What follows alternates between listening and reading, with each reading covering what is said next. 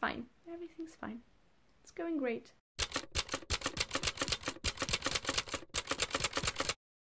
Hi, it's Isabel, and I am once again sitting next to my TBR card because it is, again, time to pick my next month's TBR. As you probably saw from the title, like last month, I will do it with the help of my UNO cards. Even though last month didn't quite go as planned, but I'll get to that in a second, because I won't let it stop me from doing it again. If you haven't seen last month's video, I will link it up in the cards and also down in the description, because I explain the game in a bit more detail than I will do now. And you can also see what books I was supposed to read in August in my August TBR video. And that is actually what I will have to talk about first before picking my TBR for September. So if you remember, I was supposed to read 4 books for August, and the books were The Crucible by Arthur Miller, A Summer of Drowning by John Burnside, To Be Taught If Fortunate by Becky Chambers, and Stories of Your Life and Others by Ted Chiang. And you might remember that I was very confident that I would be able to read these books in August. Not that I expect to fail this month, because I do only have 4 books to read. Yeah, that was a mistake. And I'm not saying that I didn't read any books in August. I did read, just not always what I was supposed to. But let's just talk about what I did and didn't read and get it over with. So, I managed to read 2 books out of the 4. I read The Crucible by Arthur Miller, and I also read Stories of Your Life and Others by Ted Chiang. And I'm also about 2/3 of the way through A Summer of Drowning by John Burnside. I could have probably finished this book before filming this video if I would have wanted to, but I'm actually really enjoying it, and this isn't one that I want to read in a hurry.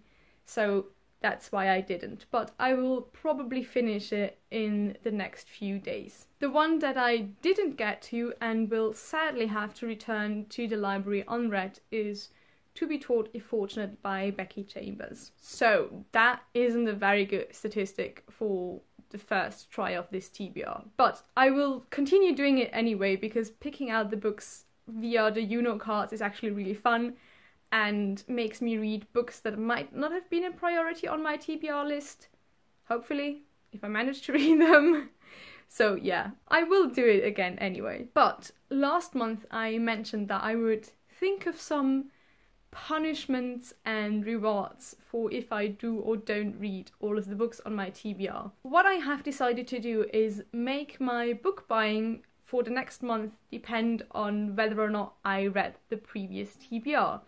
So if I do read all of the books, I will be allowed to buy more books, and if I don't, I won't be allowed to buy any books. So I can't buy any books in September. And you're all here, you've heard it, and you can hold me accountable. I shouldn't have any new books by the end of next month. That is excluding uni books, of course, but we'll get to that once I start making my TBR for September, because I do have to read quite a few books for uni. They haven't arrived yet, I've ordered them, but I will probably try and fit some of those into September's TBR to make my life at least a tiny bit easier. But yeah, that being said, I think we can start shuffling the cards for September. And I haven't put the cards that I drew last time back into deck yet, because I have a reshuffle the cards prompt, and I will only put them back in once that comes up, because I kind of want to reduce the amount of prompts coming up multiple times. I mean, some prompts might still show up more than once, because some cards are in the deck more than once, but it'll hopefully at least reduce the double, triple, multiple prompts a tiny bit. So now that these are shuffled, I will again, like last month, draw 7 cards. And if I continuously don't manage to read the books that the game picks for me, I might reduce that number, but I think I'll just play with it for a while and then see how it goes. So this month I will again draw 7 cards. 1, again, here we have my little pile of cards, and let's begin. I always get so nervous doing this, I don't know why. Okay, so first card is a reverse blue. So I will have to draw another card and do the opposite of whatever that prompt would have been. I'm taking my big deck again and draw another card. That is a 9, a green 9. So I will have to do the reverse of whatever the green 9 prompt would have been. So let's check what the green 9 prompt means. Alright, so a green 9 would have been a new to me author, but because it is the reverse, it is an author that I've read before. Let me check if I have any of those on my little shelf. Oh yeah, that's actually perfect, because I wanted to read, oops, there we go. I wanted to read The Only Good Indians by Stephen Graham Jones anyway, because I have it out from the library, and I feel like it would be a perfect kind of autumnal creepy read, and I'm really in the mood for that. And yes, I do start my creepy read season in September already, because they're my favorite thing, so I have more months to do that. And I have read one of Stephen Graham Jones' books before. It was Mapping the Interior, which was a really short novella, so I'm interested to see how I like his stories in a full novel format. Really excited for that first pick. Next up we have a yellow 1. So I'll have to check my prompts again, as always. No! A yellow 1 is a book over 500 pages. Oh, why? Okay, but I do have some, I think. I mean, I know that The Luminaries has way more than 500 pages, but I'm not ready to read that many pages. Do I have one that's closer? Oh, I thought Kintu might maybe have more than 500 pages because it looks like it, but it's actually more like 400 pages. That's a shame. So I guess I'll have to go with The Overstory, which has... let me check. 625 pages. That is quite a lot. But I do actually really want to read The Overstory. It's been on my TBR for a while. I think I bought it about a year ago when I was in London, so it is really about time that I get to it. And its size is really the only thing that has kept me from reading it, because the topic sounds fantastic. It's about multiple characters, and they are apparently kind of linked by the theme of trees, which is a premise that I really like. So yeah, this will be the month that I finally read The Overstory. Hopefully. I didn't want to read such a big book. But I am quite excited to finally read that story, so it's fine. Everything's fine. It's going great. We can do this. Okay, next card. A green 9 again, but this time not reversed. So I think it was a new to me author, right? Yes. A new to me author. And there are a lot of new to me authors on the shelf. I'm wondering if I should pick Snow Falling on Cedars for this by... what's his first name? David Gutterson. This one is actually one that I have to read for book club. I have a in real life book club with my friends from uni, and I'll have to have read this by the 9th. So I could pick this one. But there are so many that I'm more excited about that I want to read that are new to me. No, I'll do the reasonable thing and pick Snow Falling on Cedars. I actually don't know too much about this, and I haven't heard great things. I've heard that it drags a bit, so I'm a bit apprehensive about. Also, it's chunky. It's like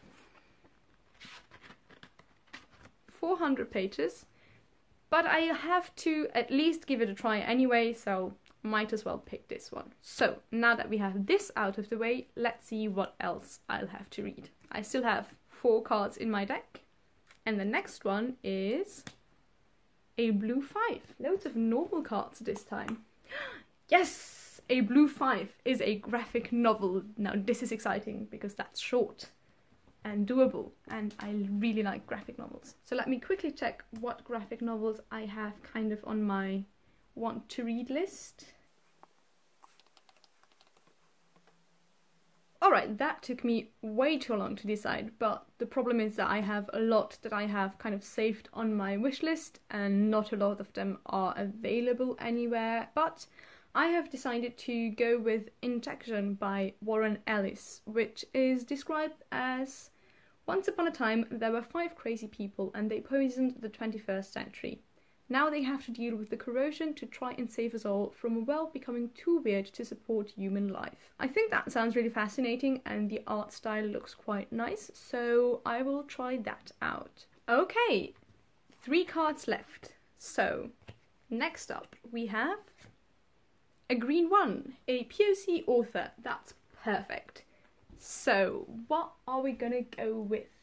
I'm thinking Kintu, Beloved, or An American Marriage, because I already have them, so might as well read them.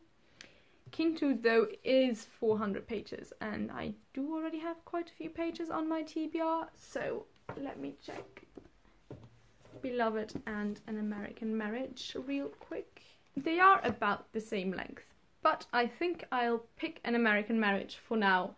I do also really want to get to Beloved at some point, but because this is kind of more recent and I've heard so many good things about it, I want to get to this one first. Don't worry, your turn will come. The maybe second to last card is a yellow 8. Still having very normal cards this round, is what I'm saying now. I don't know what the last one is yet. Yellow 8 is a second-hand book. So, books that I bought secondhand. I have quite a few of those. I'm thinking Hatchet or The Scarlet Letter. I bought both of these secondhand, so both work. Question is, do I want to read another classic? No, because I have to read quite a few of those anyway next month for uni. So I will go with Hatchet instead. And this one will probably quite a quick read because I think it is middle grade. And it's also only like 180 pages in very, very big font. It's apparently about a boy who is the only survivor of a plane crash and has to survive alone in the wilderness, which we all know is a trope I love. So I wanted to give this one a try. Will it be the last card or not? We will see. It is a green 8. Didn't we already have a green 8? Let me check. No, we didn't have a green 8 yet. And it is favorite author. Oh, this is nice. So, favorite author. Do I have any favorite author on my TBR currently? I think the only authors I have on my TBR currently that I've read before are Margaret Atwood and Cormac McCarthy. But I've only read one book from each, and I'm not sure that I could call them favorite authors. So let me think about who my favorite authors are for a second. Oh, I know. I really wanted to read more from Shirley Jackson lately. I have read, I think, 2 of her novels so far and some of her short stories. And I think I want to read some more short stories, so I'm gonna read Dark Tales. And I've checked I can get that from the library, so that is great. And yeah, that is actually my TBR already. We almost only had normal cards this time round, which totally fine with me. I don't need to have +4s all over the place. But let me grab them. I do have quite a stack of books to read anyway. So we have The Only Good Indians by Stephen Graham Jones, The Overstory by Richard Powers, Snow Falling on Cedars by David Gutterson, An American Marriage by Tayari Jones, and Hatchet by Gary Paulson, as well as the graphic novel Injection by Warren Ellis and Shirley Jackson's Dark Tales. So yeah, I'm actually quite excited about most of them, so that is great, even though it is quite a stack and I should really get back into my reading habit if I want to get through it. I'm currently in a bit of a slump, but I'm sure I'll get out of it somehow, and I'll try and manage to read at least a good part of these, because I do want to be able to buy books again in October. So that's a good motivation, I think. If you have read and loved any of these, do let me know in a comment, because I definitely need the motivation to pick them up. And that's it for this month's TBR. Thank you for watching, and I'll hopefully see you in my next video. Goodbye!